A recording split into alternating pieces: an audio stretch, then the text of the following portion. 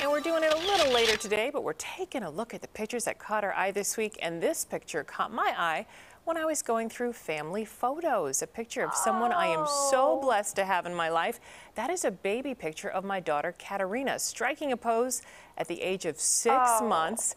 Katerina recently celebrated her 16th birthday. Here she is today. Oh, How beautiful. quickly time flies, Mary Kay. I love you, Katerina. I just couldn't believe it. I was going through pictures for a class project she had, and I'm just like, oh my gosh, 16 years. I can't even believe it. My baby. You blinked. And didn't you tell me that you're actually taking her to look at some schools? I can't believe she's Can you believe it? It's old that enough time. for college. We have a whole list. Yes, that is the plan all year. She'll be amazing. Thank She will you. be amazing because she has a heart of gold just like you that sparkles. Thank you, so my baby. beautiful pictures. Thank you. Oh, so sweet. Well, Thursday was March 21st. Get it? 3, 2, That's right. 1.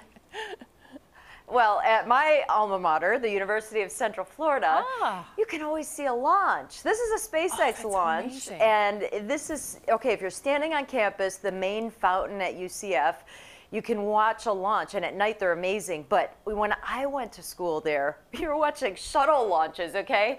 And now that they have grown in capacity, what they did, Suzanne, was they strategically placed their stadium so the 50-yard line lines up with all the launches that take place. Gosh. So it's amazing. So all the alumni at UCF kind of say 3, 2, 1 day. We all celebrate March 21st because it is so amazing and so exciting when you're able to see that on campus. It's incredible, a beautiful arc of power. And I attended the University of South Florida, and we would watch the launches all the time too. You did.